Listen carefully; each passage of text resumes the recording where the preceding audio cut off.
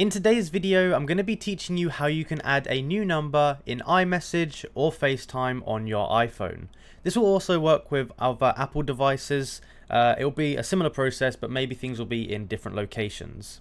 So first of all, what we need to do is we need to go ahead onto our phone or other Apple product, and we need to click on the Settings tab. Now the Settings is like a little cog, it's grey and it says Settings below it. Once we've clicked on that, we're going to open up the settings window, and we basically need to scroll down until we see the FaceTime option. So you can see below messages it says FaceTime. It's a little green icon with like a white camera in the middle.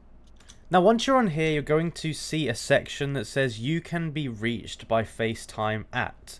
And there it's going to give you the options that you have. So for me it has my phone number, and it also has my Apple ID email. Now below that there's going to be a little section that says Apple ID, and then inside that there's going to be your email in blue. What you need to do is go ahead and tap on that email in blue, and it's going to give you the options to sign out. What you want to go ahead and do is sign out of that, and then you're going to have to go ahead and sign back in with the new Apple ID which you're going to be using for the FaceTime or iMessage. So this can be an Apple ID that's associated to a phone number, or one that's associated to an email, or maybe it's associated to both, depending on what you want to do. But basically go ahead and sign in with that.